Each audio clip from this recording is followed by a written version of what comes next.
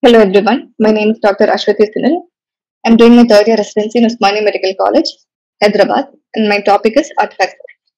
In computer tomography, the term artifact is applied to any systematic discrepancy between the CT numbers in the reconstructed image and the true attenuation coefficient of the object. They can seriously degrade the quality of images, sometimes to the point of making them diagnostically unusable. To optimize image quality, it is necessary to understand why artifacts occur and how they can be prevented or suppressed. Types of artifacts. They can be divided into physics-based, patient-based, and scanner-based artifacts. Under physics-based artifacts, we see beam hardening, volume averaging, photon starvation, and undersampling. First is beam hardening artifact. Cause. When the beam passes through a dense object, lower energy photons get absorbed, while higher energy photons are transmitted. The mean energy of the transmitted beam increases, and the rays become hardened, resulting in misregistration of. Two types of artifacts can result from this effect: cupping artifact and streaks and dark bands. First is cupping artifact, where we see the X-rays passing through the middle portion of a uniform cylindrical pattern are hardened more than those passing through the edges because they are passing through more material. The mean energy increases, and hence the center is assigned a lower Hounsfield unit. This can be corrected. Streaks and dark bands. In very heterogeneous cross sections, dark bands or streaks can appear between two dense objects in an image. This is beam hardening artifact in chest, where we see bright and dark streaks from the SBC due to contrast within, which may sometimes give the appearance of aortic dissection. This can be resolved by use of saline flush. This is beam hardening artifact in the posterior fossa, where we see alternate dark and bright streaks in a narrow band extending across the posterior fossa. Cause. Beam hardening streaks from the dense skull base follow the acquisition plane. When using a non-tilted gantry, these beams can pass through the posterior fossa.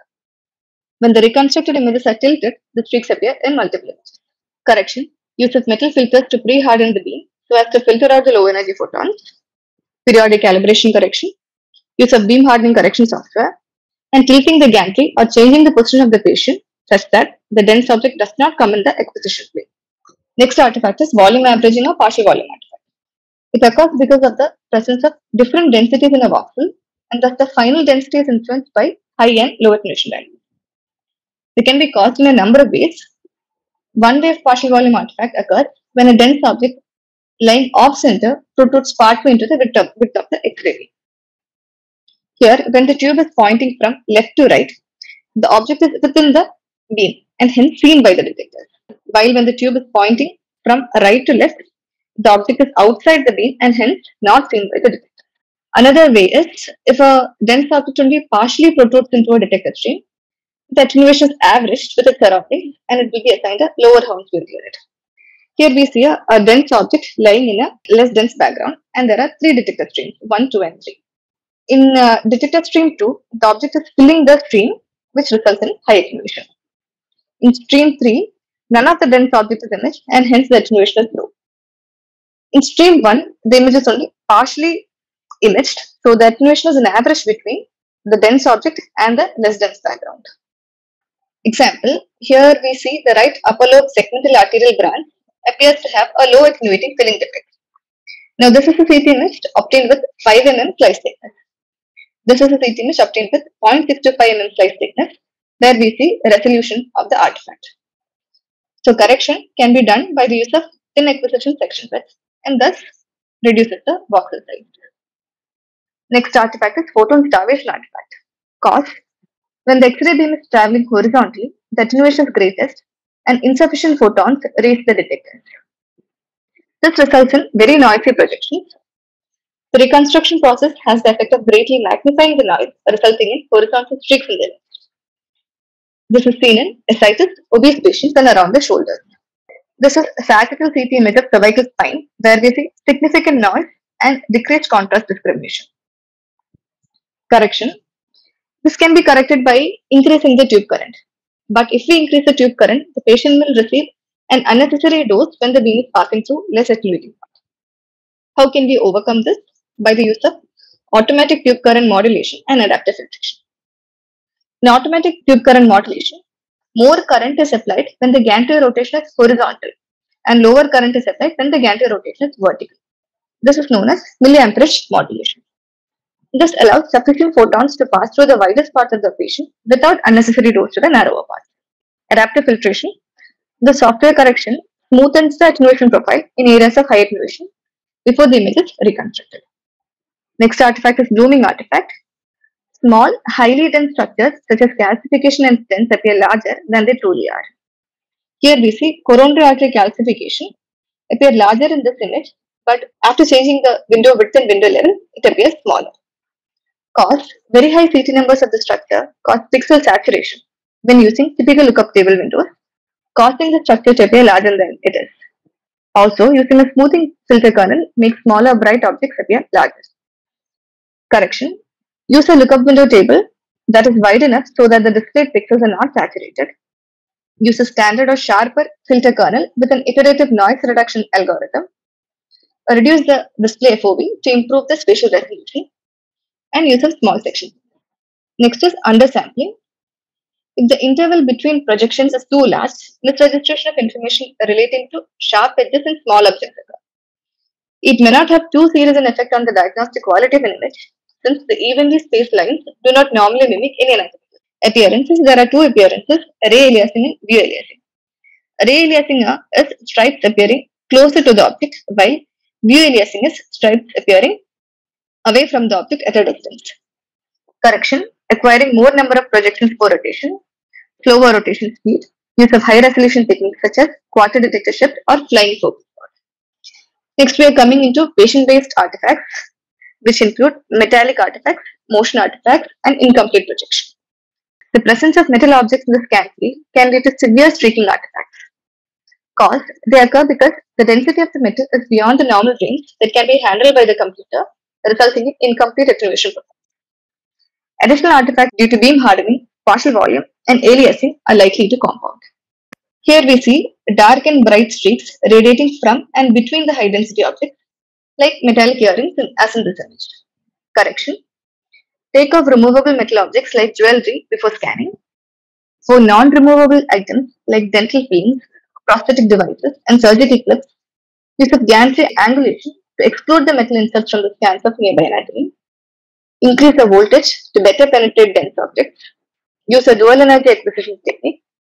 Use metal artifact reduction software, which uses interpolation techniques to substitute the overrange values in attenuation profile.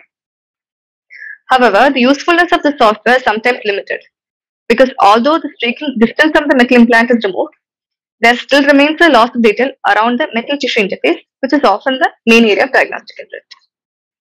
Then use of thin sections to reduce partial volume averaging, and use of beam hardening reduction softwares. Next is motion artifact. Patient motion can cause misregistration artifacts, which usually appear as shading or streaking in the reconstructed image. Appearance. Here we see double contouring of bones of the base of skull with streaking. This is respiratory motion artifact, where we see double contouring along the mediastinum on the left side with a pseudobronchiectasis appearance in the left upper lobe. Correction. Avoidance of motion artifact by the operator.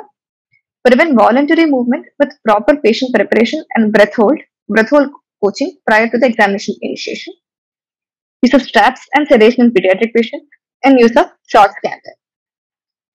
There are some built-in features to minimize motion artifact. First is overscan and underscan mode. The maximum discrepancy in detector readings occur between views obtained towards the beginning and end of a 360-degree scan. Overscan mode can be used for axial body scans, whereby an extra 10% or so is added to the standard 360-degree rotation. Software correction. Application of reduced weighting to beginning and end views to reduce their contribution to the final image. And cardiac gating, where acquisition of images in diastole. Incomplete projection. This is a CT image of the body obtained with the arms of the patient lying down by the side of the body, but outside the scanning field, showing streaking artifacts. Cause. If any portion of the patient lies outside the scan field of view, the computer will have incomplete information relating to this portion, and streaking or shading artifacts are likely to be generated. Correction. Proper patient positioning so that no parts lie outside the scan field.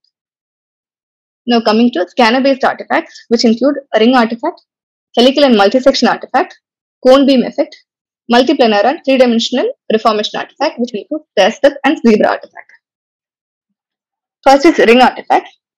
If one of the detectors is out of calibration, the detector will consistently give an erroneous reading at each angular position, resulting in a circular artifact. Appearance. Here we see concentric circular structures expanding from the scanner IC center, which may be seen in multiple sections. Now, it may not be always this obvious. Sometimes we see like this, where we see a weak hypertensity in the pons, which mimics a pathology. Resolution. Recalibrate the faulty detector and perform routine preventative maintenance on the detector. Next is helical artifact. In spiral scanning, as the gantry rotates, it is also moving in the z-axis. This means that a row of detectors is moving in a spiral path. Any object that changes in position or size along the z-axis may be distorted, as they will be in different positions for different predictions. This is worsened by increasing the pitch and increased contrast between object and the surroundings. Now, this is serial CT images of a conical phantom, wherein we see a change in shape of the object in subsequent sections. Next is cone beam effect. Cause, as the number of sections required for rotation increases, a wider column mesh is required and the X-ray beam becomes cone-shaped rather than fan-shaped. And hence the area imaged by each detector as it rotates around the patient is a volume instead of a flat plate. The resulting artifact is similar to partial volume artifact for off-center objects. Now, this is the usual fan beam where the collimator is narrow, which produces the fan. As the number of sections to be imaged increases, we have to widen the collimator, which results in a cone beam. The artifacts are more pronounced for outer detector rows than for the inner ones, where the data collected correspond more closely to the plane. Here, the beam towards the outer detector looks like a cone, while the beam towards the central detector looks more or less like a plane. Cone beam effects get worse for increasing numbers of detector rows. Thus, a 16-slice scanner should potentially be more badly affected than a 4-slice scanner. Appearance. This is a CT image of a Teflon rod. This is an image from the outer detector row, and this is an image from the inner detector row, where we see a cone beam artifact in the outer detector row. Correction, cone beam reconstruction algorithm and modern scanners minimize. Stair-step artifact. Cause, it arises when axial images with a large image interval, which has thick non-overlapping images, are used to create coronal or sagittal reformatted images, or by the use of anisotropic voxel. Here we see irregular margins along the borders of right axillary and subclavian vessels on a reconstructed coronal image obtained with 5 mm section axial precision. Now, this is a corrected image wherein coronal image is reconstructed using a 0.625 mm section thickness axial precision. So, the resolution is by the use of thin section data. Coming to the last artifact, zebra artifact. Appearance, we see faint horizontal stripes apparent in reformatted lip image of the abdomen. Cause, helical interpolation process gives rise to a degree of noise inhomogeneity along the z-axis.